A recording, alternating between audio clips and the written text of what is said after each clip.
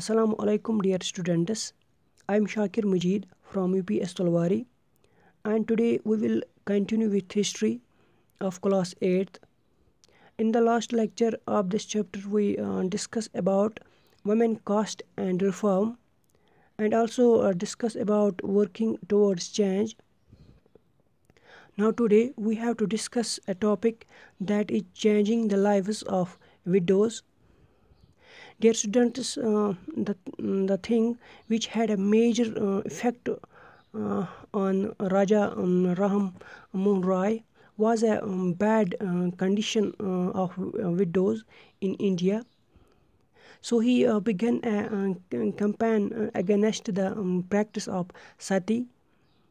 Dear students, Raja Ram Mohan Roy was a learned man who knew many languages such as Sanskrit, Persian, and several other foreign languages. He tried to prove that there was no evidence of sati system in the ancient texts. By the early 19th century, as Britishers began to criticize the Indian traditions, they banned sati system in the year of 1829 because of the attempts made by Raja Ram Mohan Roy. Later on, many other reformers followed in the footsteps of Raja Ram Mohan Roy and started using various phrases from the early texts to prove that most of the traditions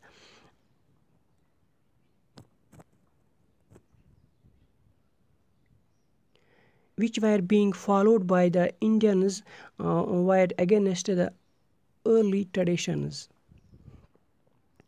For example, Ishwar Chandra Vidyasagar used the ancient texts which supported remarriage of a widow.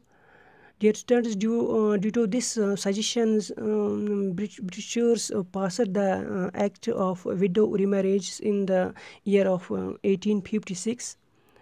In the north, Swami Dayanand Saraswati, who founded the reform called Arya Samaj in 1875.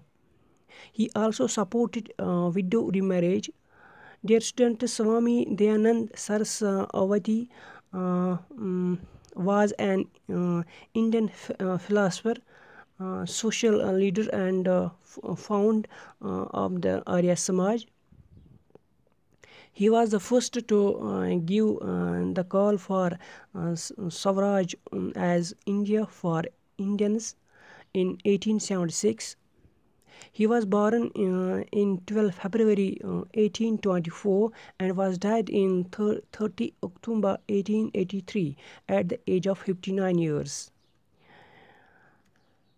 During the second half of the 19th century, a new idea of education girls came up.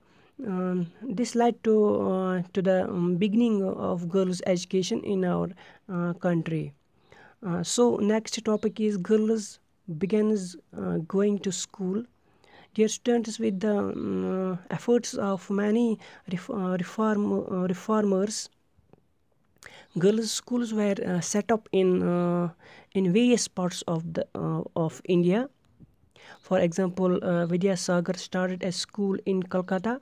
Many others set up a school in Bombay. Also, when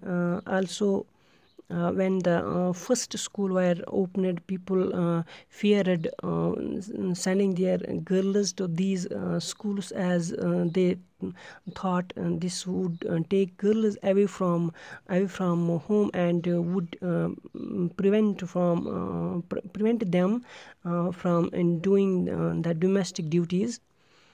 After that, many girls' schools were started, like one was established in Punjab by the Arya Samaj, and other Maharashtra by Jyoti Rai Phule.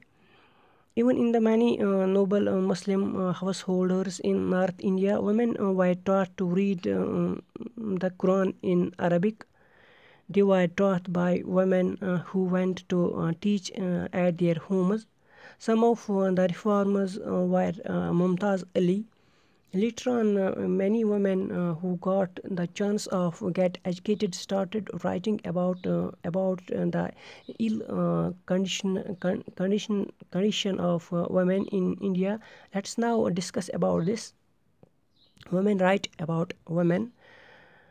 My dear students, in the early 20th century, Muslim women like the Begums of Bhopal played a crucial role in promoting girls' education.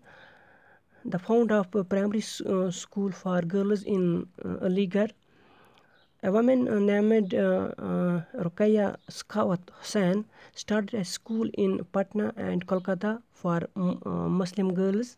In 1880, Indian women started entering universities. Some of them become doctors, some become teachers. Many women began to write and publish their views on the discrimination that women were facing in the society. In the 20th century, leaders such as Jawaharlal Nehru and Subhash Chandra Bose also supported the demands of equality and freedom for women.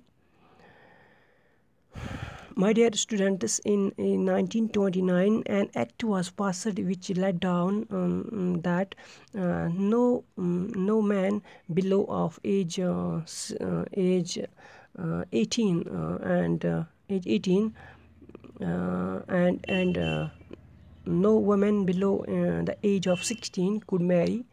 Finally, these limits were raised to 21 for men and 18 for women. So now that we know about the reforms which were initiated for women, dear students, now in the coming topics, we will discuss about another major issue that was present in our society. It was the caste system. I hope you will stay connected with me. Thank you. We will meet in the next lecture.